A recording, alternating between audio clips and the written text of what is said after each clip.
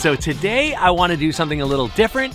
I want to actually start with the test, and depending on the outcome of that test, you can find out how exactly I fixed this failed Milwaukee M12 battery, but not only fixed it, hopefully added more power to the battery so we get better power and runtime.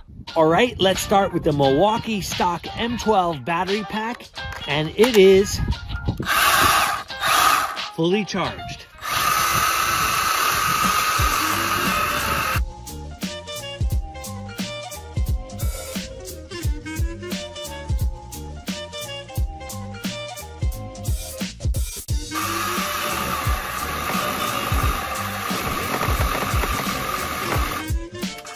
We just ran out of juice. All right, guys, this is what we're here for. This is the Milwaukee M12 modified battery pack. Let's see how many cuts we can make.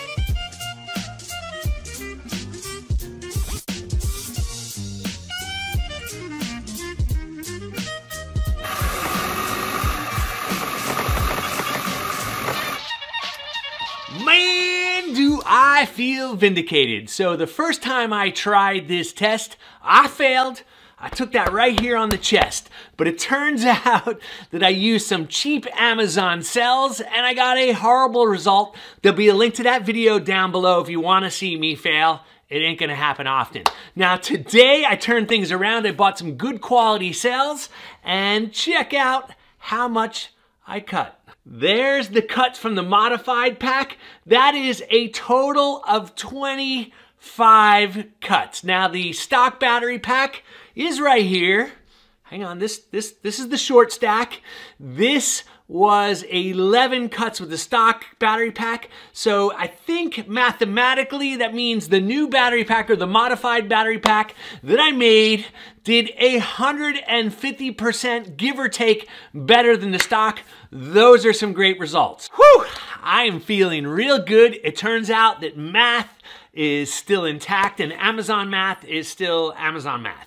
Anyway, from this point forward, I'll show you a little bit of information about the cell that I bought and how you can pick a cell that might be good for your application. And then after that, I'll show you how I fixed this Milwaukee M12 battery pack. Here we go. So let's start by saying this and pay attention. This video is a day or video. That means do at your own risk. Working with lithium cells can be dangerous. We've all seen those videos of houses exploding, neighborhoods blowing up, the earth ending, the whole thing, and you don't want to be responsible for any of that. So now that that's behind us, let me talk to you a little bit about batteries and what all the numbers mean. So first off, this is a name brand battery. This is Molicel. These are really highly rated. Now there are three numbers when it comes to 18650s, which is what this is, and what this is. 18650 is just basically the shape of the cells. 18 stands for 18 millimeters wide, 65 millimeters long, and the 0 is just there because it's 0 and it doesn't matter, right? Now the three numbers that you really care about are the voltage. Basically 18650s are all around 3.7 volts, so let's put that aside. So the next number is milliamp hours, and that's how much energy you can store in that space. Basically the bigger the number, the better. So those numbers range from about 1000 milliamp hours all the way up to about 4000 milliamp hours. So the third number of the cell that really matters is the CDR, which is the discharge rate, and that's measured in amps. Basically what that means is how quickly can that battery let off the energy? So a good way to wrap up this techie, nerdy kind of stuff is just put the specs of each of these batteries right down below. Over here I have the stock Milwaukee battery, and this is the brand new cell that I'm going to put in the pack. So right down there. All right, guys, so let's go over some of the equipment you're gonna need to work with these cells. So let me start by telling you, if you're ever gonna put any effort into working with batteries, get yourself one of these. They're super cheap now. This is a battery spot welder, and trust me, using it makes me giddy. I'll show you how to use this later. I'll actually have a link to all this equipment right down below if you have any questions of what you need. Now, the other thing I have is I have some insulator tops for my batteries right here. I have some high temperature tape. That's really important as well. You're gonna need some nickel tabbing material. This is just a small piece, and this lets you connect your batteries together. An assortment of small screwdrivers is really helpful.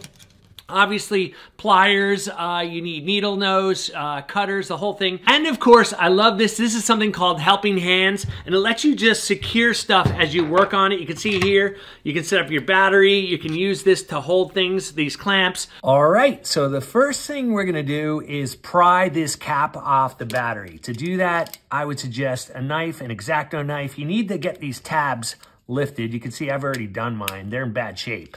Once you're done with that, remove the inside here. Now, it might be a little tight. If your cells are old and they've swollen a little bit, it might be a little tight, so you might need like a pair of pliers to pull that out. So what I'm gonna do next is I'm gonna prep my new batteries with an insulator top and heat-resistant tape on both sides. All three batteries will ultimately look just like this.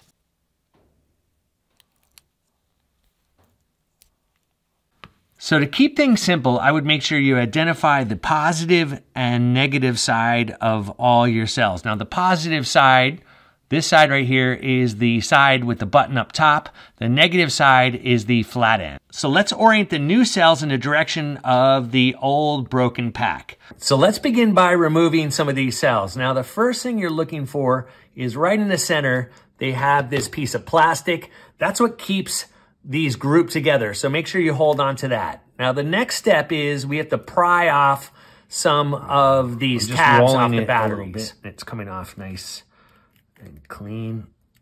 Beautiful. There we go.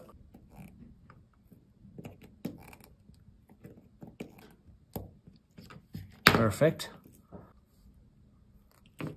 It wraps around your needle nose.